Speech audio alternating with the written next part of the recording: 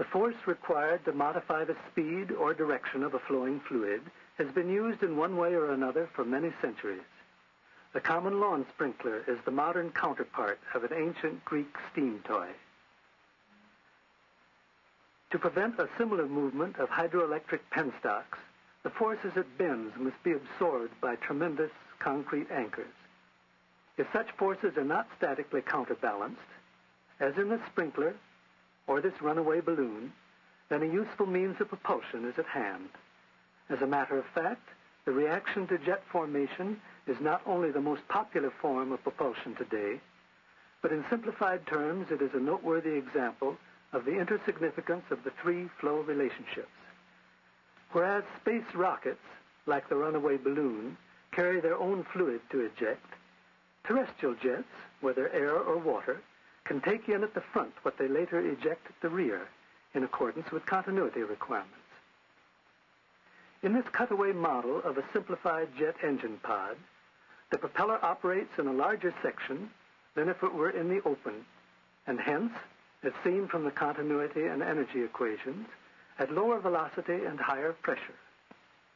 For comparable reasons, the high-velocity jet will emerge from the rear of the enclosed unit at the same pressure as the surrounding fluid. However, the unit will be displaced in the opposite direction by the reaction to the force required to change the flow from low to high velocity in accordance with the momentum equation. In actual operation, this forward thrust is balanced by the drag exerted by the surrounding flow, as simulated by the experimental stream of this air tunnel. The first use of the lifting vane principle occurred many centuries ago in connection with the windmill forerunners of the more recent airplane propeller shown here. Since each radial section of a propeller moves with a different velocity, for efficient design, the blade as a whole must vary continuously in shape from tip to hub. Each successive element of the blade has the same forward speed, but a tangential speed that is proportional to the radius. Hence, each will have a different angle of advance, and this in turn makes necessary a variable angle of the blade. For the single blade element now shown, the forward speed and the tangential speed determine its direction of motion relative to the fluid. This and the geometry of the element then control the angle of attack. The lift and drag, measured relative to the direction of motion, evidently both contribute to the axial thrust of the propeller and to the tangential force that is involved in the torque. A ship propeller usually has blades of large chord, so that the load is distributed over a greater area. Thus, the local pressure drop will normally not be great enough to produce cavitation. Here, however, tests conducted under extreme conditions in a cavitation tunnel of the Navy's David Taylor Model Basin show by water vapor formation the decrease in slipstream diameter that must always occur as the propeller accelerates the passing fluid. When the same state of flow is seen in slow motion, the tip vortex is found to yield a spiral tube of water vapor, which shows the actual complexity of the slipstream. Encasing a propeller in a duct, as in a pump or turbine, eliminates both the tip effect and the necking down of the slipstream. The pitch of the blades is often variable, from the braking limit to full feather, in order to control the efficiency and other operating characteristics.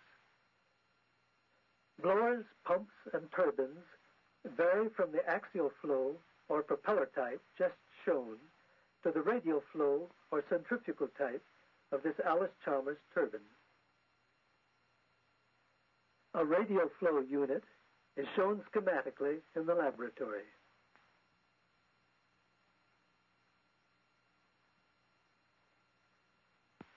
The blue stationary guide vanes give the oncoming flow a tangential component, which ideally is brought again to zero by the time the flow leaves the red vanes of the moving runner. The work that is done by the fluid on the runner is proportional to the change in circulation that is produced. If the camera is now rotated at the same speed as the runner to show the flow relative to its blades, these are seen to act as lifting vanes, much like those previously discussed. The components of both lift and drag evidently control the tangential force on the runner that does the useful work.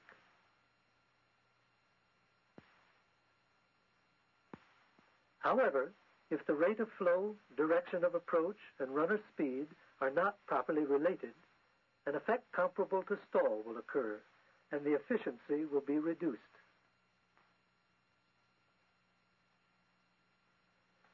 A fluid coupling, which serves as a shock-free connection between driving and driven machinery, consists of a pump, the green shaft and blades at the left, and a turbine, the blue shaft and blades at the right, compactly combined in a single housing.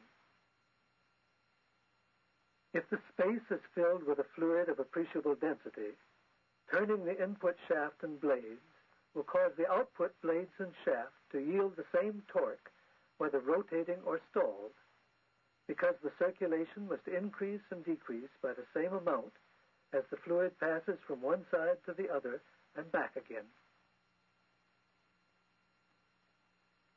Inclusion of a set of stationary vanes, here shown in red, permits the circulation to be changed without doing work, so that the output vanes will yield a higher or lower torque. Such a unit is called a torque converter. Proper shape of the stationary vanes will even permit the output torque to be reversed in sign.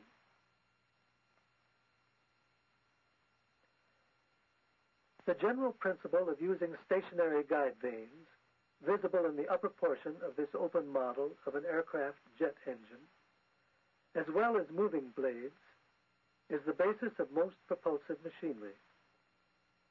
Though the elements are carefully shaped and used in many successive stages, they are all basically lifting vanes.